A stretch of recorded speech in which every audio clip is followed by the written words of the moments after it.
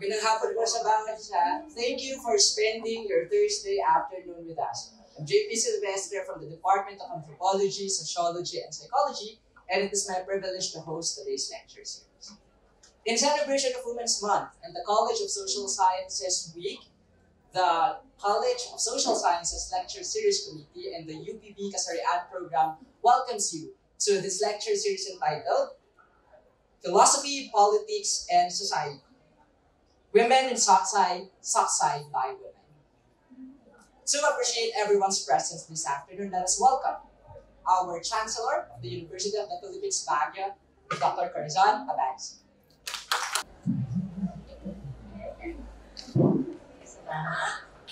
Magandang hapon sa ating lahat. Professor Lea Abayao, the Dean of the College of Social Sciences, faculty members, distinguished lecturers, students, and guests. A pleasant afternoon to all of you. This year's National Women's Month celebration marks a milestone as the Philippine Commission on Women launches a new recurring theme from this year to 2028. We for gender equality and inclusive society. Coinciding with this national celebration is the celebration of the College of Social Sciences Week, which formally opened last Monday. And so, it is only but fitting that we gathered here today for this twofold celebration by holding this grand lecture series that celebrates the works of women in the social sciences. Hence, their theme, Women in Soksay, Soksay by Women. As mentioned in the rationale of this event, this lecture series aims to raise our consciousness about the importance and contribution of women thinkers in the study of philosophy, politics, and society. Be a venue to reflect about the underrepresentation of women in the academe and initiate the diversification of the academic canon of the social sciences and philosophy. Let this event be an opportune moment for all of us to recognize the invaluable contributions by women in the social sciences and philosophy. To our distinguished lecturers this afternoon, the women of Soksay, thank you for taking up the noble task of sharing your insights on selected women thinkers and how their thought contributes to our understanding of society and the human condition. May your brief lecture eventually inspire all of us to take up and read the works of these women scholars. Of course, the College of Social Sciences and the UPB KASARIAN Program, thank you for organizing and gathering all of us to this momentous occasion. Finally, to all students, faculty, and guests, thank you for your presence and for your support to this event. And so I formally welcome you all, every one of you, to this philosophy, politics, and society lecture series, Women in Soksay, Soksay by Women. Mabuhay ang Soksay, mabuhay ang kababaihan. Maraming salamat. Maraming salamat po, Chancellor, for emphasizing that this event recognizes the work of women and it's in celebration of the power of women. Now let us proceed to the lecture proper. We will have 5 equally important talks and we invited 5 distinguished guests.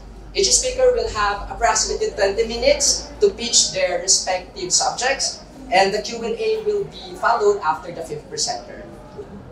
We will accommodate as much questions as possible, so please note your questions as we go along, and we will also have a health break in between. With that said, let me introduce the first speaker. Our first speaker received her BA in Philosophy from the Ateneo de Manila University, where she worked on an undergraduate thesis on Marion Young's feminist phenomenology. She has taught a course on ethics in UP Baguio, and her research interests include feminist theory, phenomenology, and existentialism. Joining us via Zoom, let us welcome Ms. Nicole Collantes sharing on Marion Young on menstrual meaning making.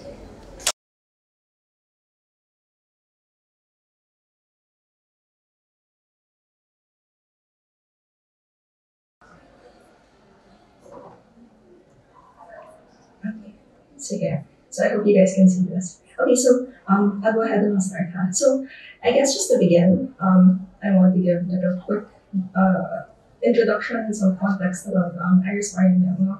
So Iris Marion Young was an American thinker who was born on January 2nd, 1949. So she is known for her work on political theory as well as feminist theory.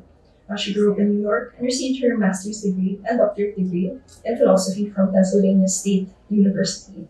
She worked as a professor in many universities, including the University of Pittsburgh and the University of Chicago, among many others.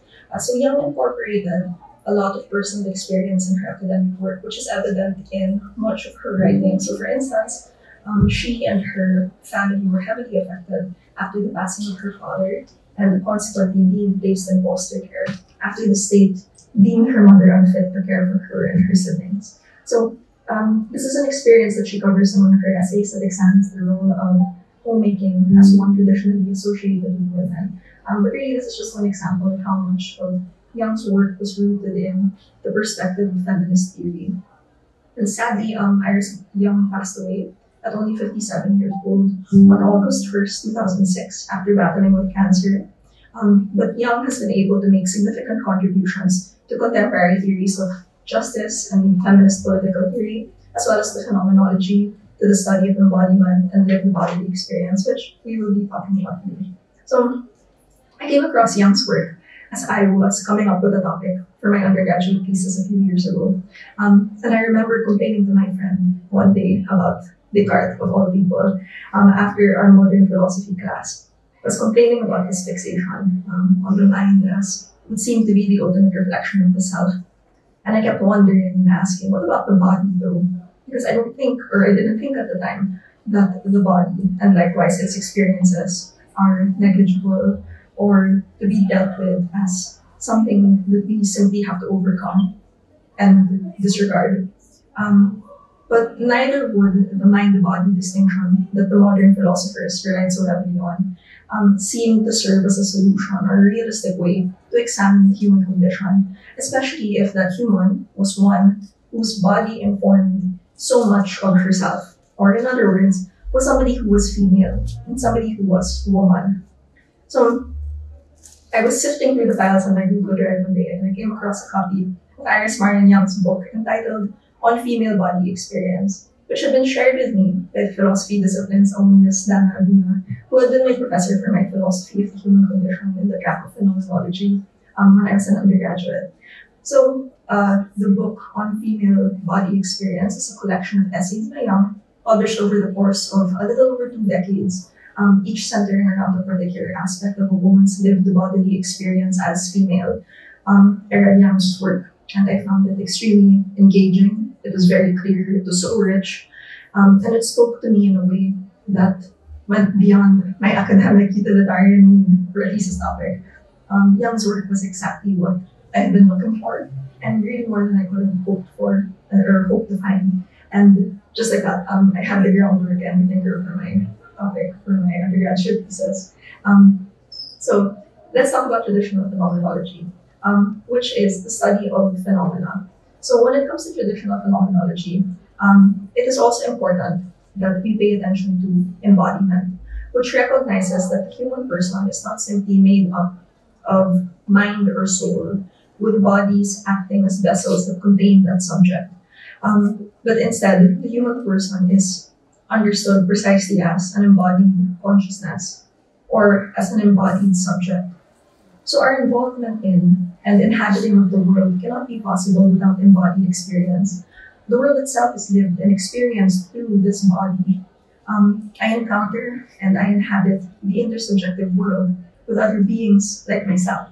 So the body, for Young and other existential phenomenologists, is not simply an object possessed by a subject, but intertwined and constitutive of a person's subjectivity. It is necessary, then, to account for our lived bodily experiences when we consider the human condition. What it means now to speak of female bodily experience is to consider these bodily experiences as affected by one's biological sex and, by extension, by one's gender. So this is where Young identifies a gap in traditional phenomenology, a gap where we find a lack of discussion and perspective of the body as sex and as gender. So Maurice Merleau-Ponty, another thinker, had a concept of an anonymous body. So it is what we can think of as envisioned and interpreted as being a standard body. So it is one that is meant to encompass all people. It is a model of a body that is pretty personal, that serves as a kind of universal body. So he describes this body as one characterized by certain qualities and abilities like transcendence, intentionality, and unity. He describes this body as one in which the subject experiences and exercises a kind of mobility and spatiality that facilitate an open quality that reaches out beyond the immediate body into the world. So Young asserts, however, that he experiences qualities and abilities that Merleau-Ponty identifies and associates with the anonymous universal body are not consistent with and not fully representative of many women's lived bodily experiences. So the major flaw now of the anonymous body lies in its promotion of a standard that more closely resembles a body that is male as opposed to one that is female. Where the female body now deviates from an established standard, and where sex and gender, while not determining but are indeed closely linked, appear to perpetuate women's supposed otherness. Young considers an account of female embodiment, though, undertaken by Simone de Beauvoir, which is examined and criticized in many of her essays. So Young credits Beauvoir as acknowledging and making some of the first attempts really to fill the sex and gender-blind gap of existential phenomenology. Beauvoir considered bodily experiences particular to and undergone by many women alongside her situation in a patriarchal society.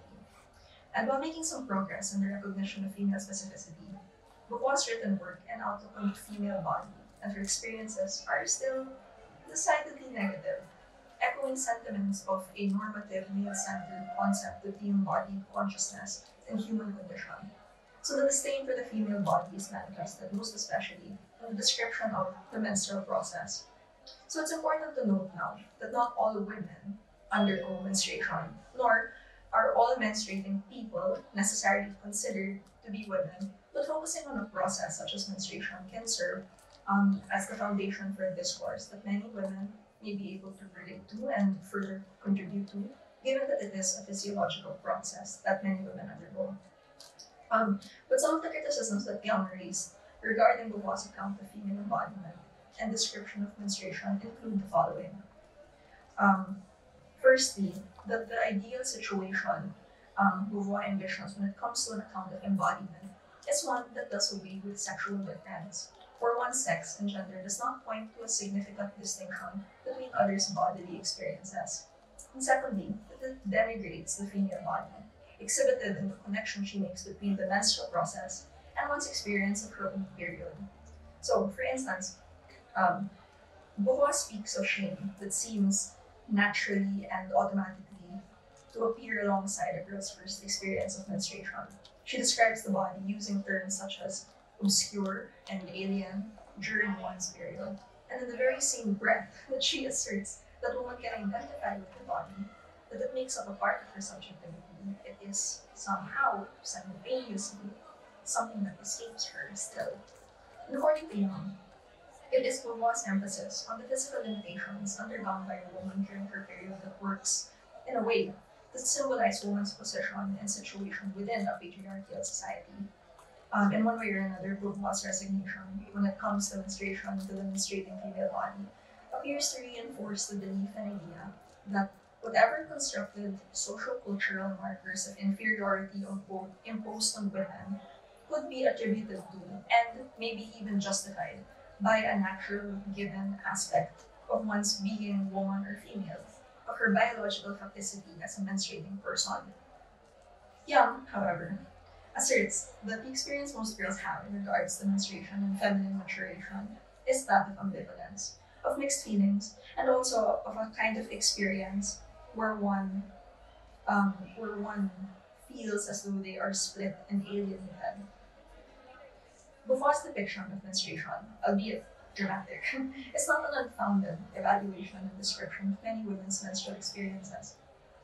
It's not uncommon for women to experience their periods as painful, messy inconveniences, Many groan and complain at the onset of their monthly cycles, and until now, I can go on social media and see people who echo that sentiment that our anthropomorphized reproductive systems seem to complain or punish us for the absence of a fertilized egg.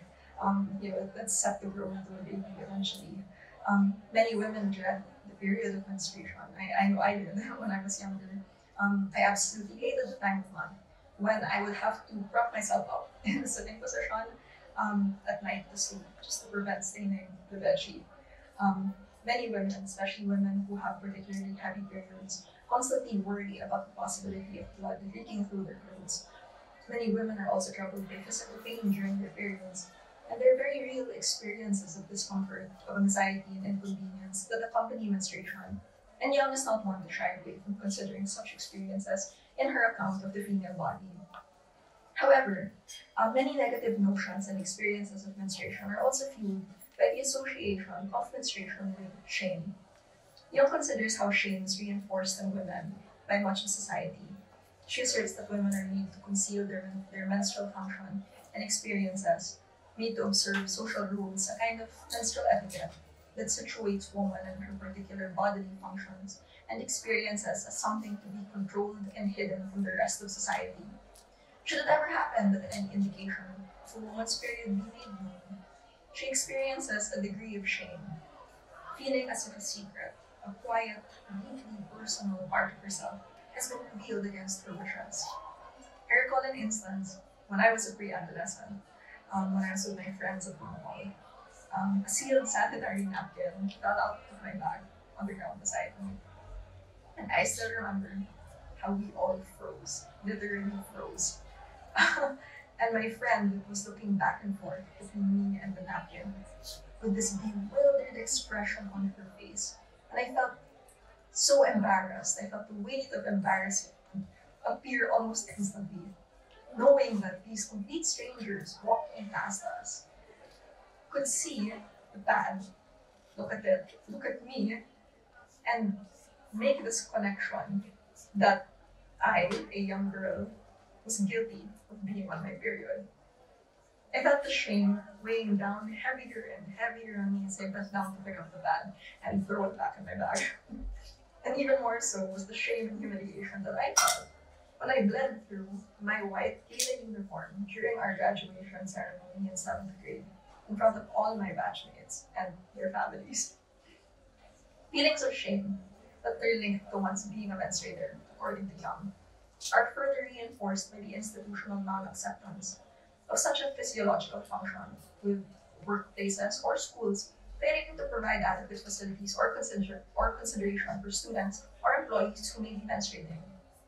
Much of society's treatment of women as menstruators, though willing to acknowledge this function, imposes expectations onto them, pressuring them to conceal this process, expecting them still to work and move in such a way that an outsider would not be able to tell that they were currently on their periods or that they could be experiencing some physical limitations due to their monthly cycle. Many women also experience ridicule that is targeted towards them by other people, with accusations that she is on her period, that she displays any negative or strong emotions. And in many ways, society places much of the responsibility onto women to hide their being menstruators, thus fostering an environment and context wherein women may begin to blame their bodies, their menstruating function as the very root of such shame and negative, degrading interpretations of being female. So it's not difficult for one to experience social and cultural shame and dread in the public sphere, and really to end up internalizing that shame and dread, experiencing it even in her own privacy. What are the consequences now of internalizing these attitudes about menstruation? First, it appears that it would perpetuate the inferior status of women imposed on us by the patriarchy. And second, it maintains a kind of existential and ontological separation that plagues many women. Overwhelming feelings of shame and dread linked to menstruation can cause or encourage a sense of alienation from the body. One may come to understand her period as a time when she is not herself, as she loses a degree of control over her body, unable to stop, minimize, or time the flow of blood. She can begin to feel betrayed by the body, that undergoes pain in the form of headaches, stomach aches, dysmenorrhea, vomiting, and the like. And she might feel as though her body is punishing her, that she is, in one way or another, a victim. It is as if the body now transforms itself into an object to be carried around and endured for a few days or a week out of the month. The phenomenological conviction that our bodies are a necessary and inextricable part of our subjectivity are challenged and become lost on the woman who feels and interprets her menstruating body mainly as an inconvenience and obstacle to herself. The self is experienced as apart from this body. And there is, however, truth and authenticity to be found in accounts of menstruation that acknowledge the pain and discomfort and annoyance that come with it. And in a phenomenological sense, Buffon actually isn't wrong to offer her description of the menstrual experience, but she stops merely at those descriptions, resigning us to instead wait until life and our bodies take its natural course, reaching menopause when we can finally be freed from the shackles of our reproductive functions. What Young is critical of lies in both Wa's inability to move past those overly negative and accusatory denigrations of menstruation and of the female body. So, what does Young call for now in lieu of such an attitude? Young prompts us to reconsider the ways we regard the menstrual process and our menstrual experiences. Not necessarily the glorification of menstruation or the glorification of the female and her body. Because at a certain point, celebrating and praising menstruation, making it out to be a blessed, otherworldly, beautiful process can be disingenuous, removed from our lived experiences of it. And in her essay, Menstrual Meditations, Young says that the transvaluation of values isn't likely. Likewise, I think that a re-evaluation of menstruation would really call for a more realistic account of this female body experience, one that does not deny the inconvenience, the discomfort, and neither would it exaggerate these experiences that arise alongside menstruation or conflate them as justifications for women's subordination to men.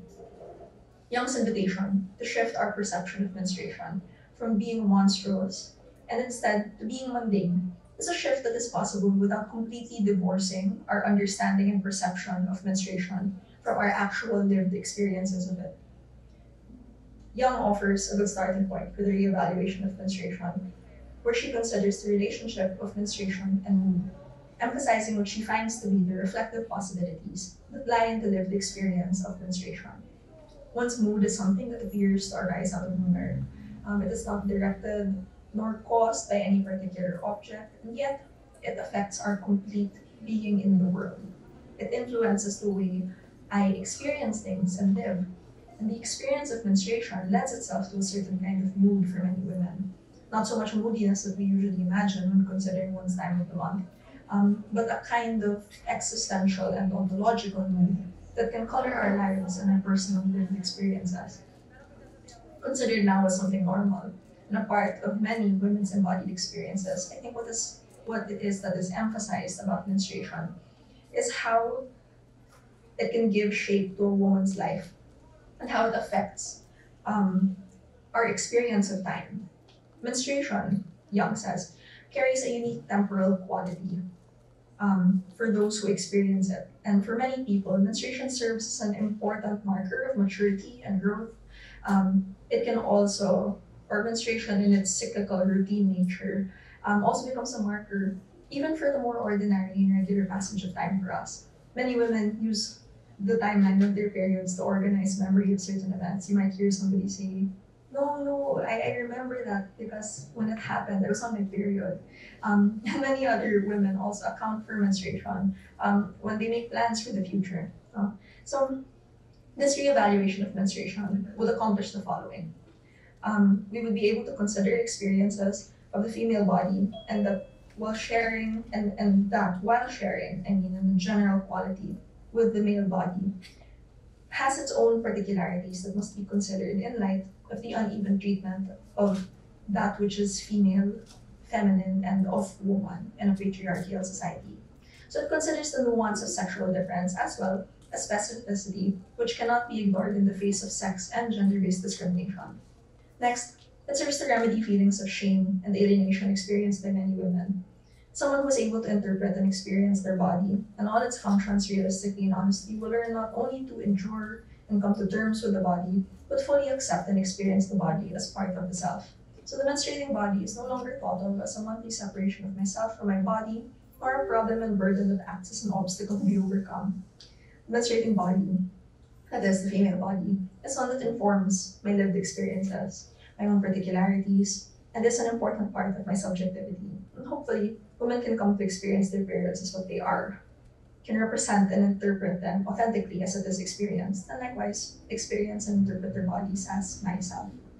So ultimately, I think the ways we are invited to reconsider menstruation can be considered a kind of meaning making, where we take up the task of assigning and designating meaning to our menstrual experiences, where the shift to understand menstruation as mundane does not mean that it has to become unimportant or meaningless to us.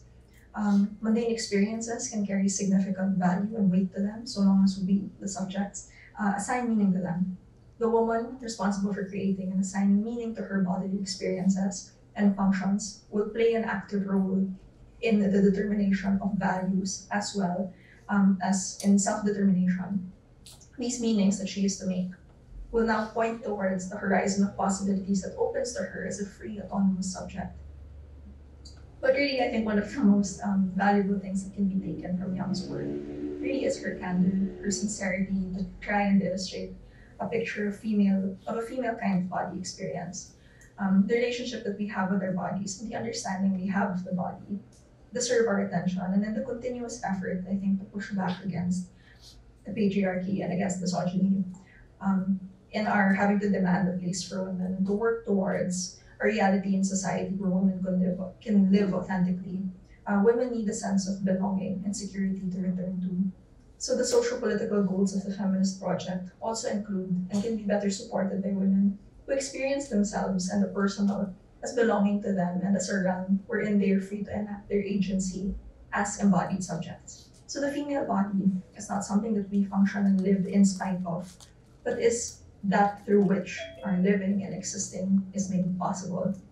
The body is the site, or the body is thus a site for the liberating enactment of our subjectivity that is reclaimed, rehabilitated, reinterpreted by ourselves, for ourselves. So another important idea that we could take from Young is the social and political aspect of her work, but having to talk about it would really extend this lecture. So I invite you instead to read more about this part of her work if ever you are interested.